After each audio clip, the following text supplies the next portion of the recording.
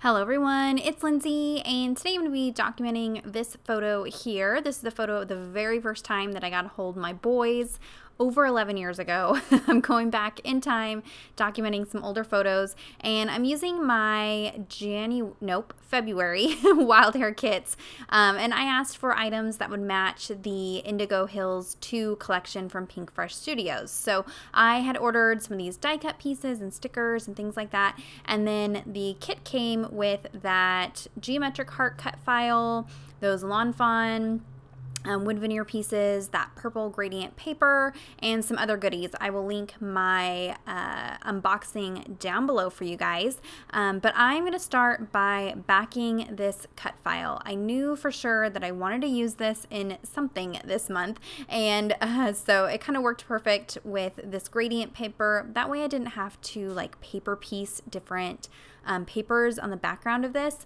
It just added a little bit more interest and was easy. The flu has hit my house this week, and so I'm looking for anything and everything easy for projects because, to be quite frank, I'm exhausted and don't feel good. My kids don't feel good, so I wanted to just hop on and create a really quick and easy entry, and I was able to do, or not entry, but layout, and I was able to do that with this kit this month, just because everything coordinates so well and is so easy to work with. So you can see here, I'm just sticking that cut file down onto the paper and then just cutting out any of the excess, and then bam, it looks like it's some complicated piece, and it took like 2 seconds to do. So I am working on a 6x8 layout, and I have some 110-pound white cardstock here, and I'm going to do some mixed media. So I am going to prep this with some clear watercolor ground from Daniel Smith. This is kind of my favorite way to prep anything right now. My Bible pages, cardstock. I just like the way that mediums behave on the watercolor ground better than gesso, and it protects the paper just the same. So I'm just using a gift card to apply 2 thin layers of that watercolor ground, drying in between each layer. And now I can go in and do some mixed media with gelatos. So I don't use a lot of gelatos on my channel, and so I'm trying to push myself to use some of the mediums that I haven't used in a while. So I've pulled out, this is the color Satellite. This is from the iridescent gelatos, and I just, you could see, scribbled some on some plastic packaging, activated it with water, and then now just smushing it into the background. I also have the color Fig and the color Margarita mix.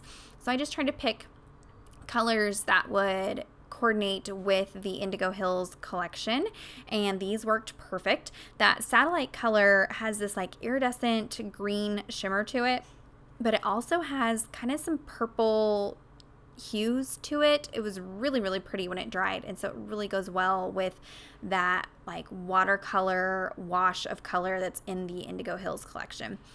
So you can see I'm kind of like splattering color on there and just making a mess. It doesn't have to be perfect. It doesn't have to be fancy. If it gets too wet, I just blot up some of the water and just kind of go with it. So now I'm going to add just a hint of this Margarita mix. It's the perfect yellow green that matches the pop of yellow green that's in that collection. And so you can see I'm not smushing that, I'm just kind of splattering it onto the background. I don't want tons of this color because it can be a little intense, and it isn't exactly my favorite color, though it really works with the colors in this collection here. So I'm just kind of testing out a couple different brushes, and so play around. If you're not liking your splatters with techniques like this, try different paint brushes.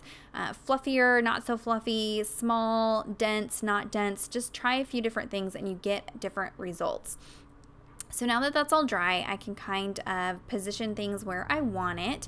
I have a couple of the die cut pieces from the collection, again that cut file, and then my photo is printed 3x4 size and in black and white. It was very, very busy photo. There's all this medical equipment behind me because they were in the NICU. If you don't know their story, my boys are identical twins, and they were born 2 months premature. They were very, very, very sick, and so this is the very first time that I actually got to hold them together, and it had been about a day since they were born before I was even able to see them. So the photo was very busy. I'm a hot mess. My hair is greasy. We're a mess. That's just moms. We can relate, right? Like, you're just a mess after you give birth. So black and white helps disguise a lot of the crazy. I am pulling out one of these 6x6 papers from my kit this month. This is from the Emerson Lane collection from Heidi Swap, and it just kind of helps the photo stand out from the stuff that's going on in the background. So I just add a very, very thin mat to that photo, and then you can kind of see how this is going to come together.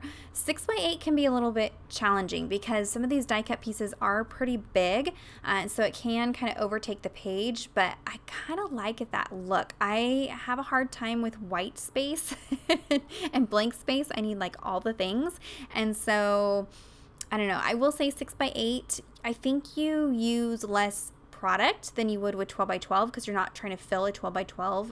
I mean, obviously that makes sense. You're using less product. And so your products kind of go further when you work in smaller scale like this, which is something I'm frugal, so I appreciate that. And then I'm just using a glue stick to adhere all these down. I'm not going to add any dimension. I thought about maybe adding some foam, but this is going to go into a pocket page in my 6x8 album, and so I'm not going to add too much dimension to it. It's got a lot going on with the die cut florals and the gelato and just all that, so I didn't think that it really needed more added to it. And I'm just going to use this die cut to kind of cover up some of the like space in the front of the photo where my feet are actually propped up because my feet were horribly swollen, and so they're kind of propped up on a pillow, and so there's just a lot going on in that photo, and so I'm going to use the die cut just to kind of close it in so you're just focusing on me and the boys.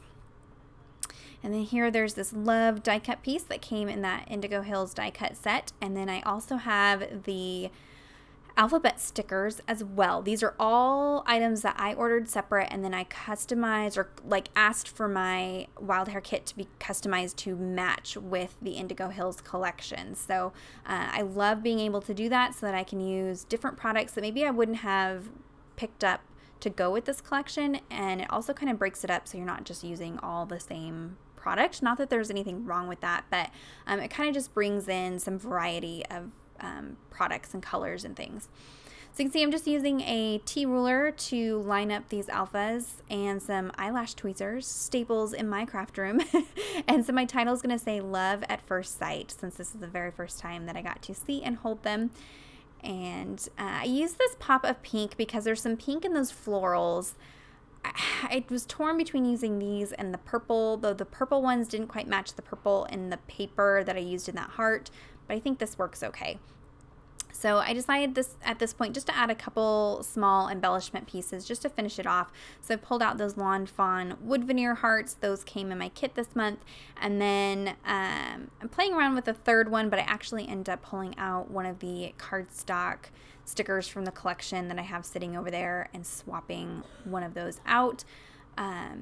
At this point, it's just really busy, so I'm trying to kind of minimize how much I stick on here. So I end up picking that dark blue heart and kind of swapping that out there, and that just adds some texture and dimension and some final little details. Nothing too crazy. I just use my glue stick to adhere those wood veneer pieces down, and then those cardstock chipboard chipboard pieces. Sorry guys, that's the Dayquil brain, just is not working. The chipboard pieces have adhesive backing. So I cover my photo, and as one last detail, I'm just going to add a little bit more of that margarita mix gelato splatters on there just to kind of tie all the pieces together and make them look cohesive, and add a little bit more pop of that green since there wasn't a whole lot of it since the die cuts kind of covered things up.